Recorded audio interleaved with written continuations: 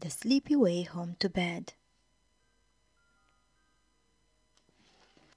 The sun was glowing gold, and the trees cast long shadows in the soft apple light. "Home time, Little Hare," called Mummy Hare. "It's nearly bedtime." "But, Mommy, I'm not tired," called Little Hare. "Well," said Mummy, "let's walk the sleepy way back home." "What's the sleepy way home?" asked Little Hare. "You'll soon see," Mummy smiled. Mummy and Little Hare skippity-skip across the babbling brook as Mouse scampered by. "Hello, Mouse," said Little Hare excitedly. "We're walking the sleepy way home tonight." Mummy Hare told Mouse with a wink. "It's to help a happy little hare fall fast asleep."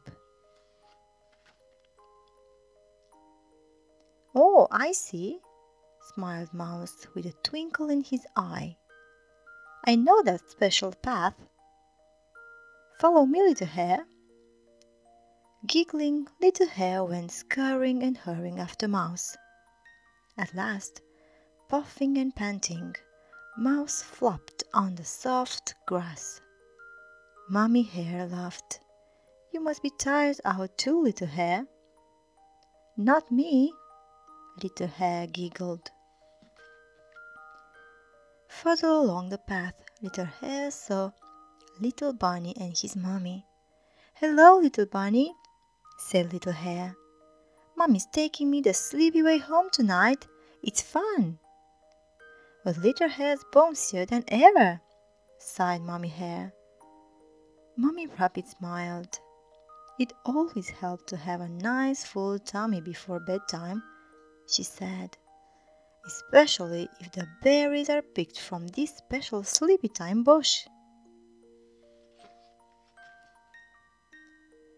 "Ooh!" cried Little Hare in wonder. "Please, can I try one, Mummy?" "Of course," Mummy Hare nodded. So Little Hare and Little Bunny munched happily. Soon Little Bunny was yawning, but Little Hare was still full of bounce. As Little Hare and Mummy reached the meadow, they met Horse. "Guess what, Horse?" Little Hare smiled. "We're walking the sleepy way home." "When I walk the sleepy way home, I often stop for a bedtime story," said Horse. "Please, can I hear one?" Little Hare cried. They cuddled up cozily and listened to Horse's sleepy time story. "Wasn't that lovely?" sighed Mommy. "You are looking a tiny bit sleepy, Little Hare." "Not even a teeny weeny bit," Little Hare yawned. As Little Hare skipped ahead, Owl swooped down from the star-studded sky. "I hear that you are walking the sleepy way home tonight," called Owl. "This is my sleepy lullaby tree. Would you like a lullaby?" "Oh, please!" cried Little Hare.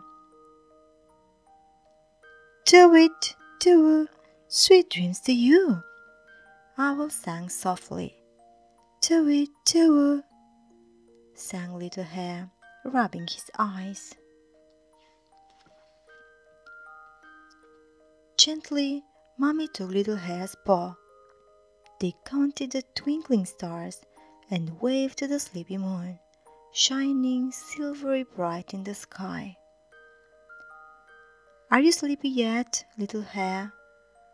Mummy whispered as they reached their cozy home at last. Little Hare nodded rosily. "It's working, Mommy," he said. "Can we walk the sleepy way back home again tomorrow?" "Of course," smiled Mummy Hare. She kissed his little furry ears and his little furry nose and gave him a big hare hug, but Little Hare was already fast asleep.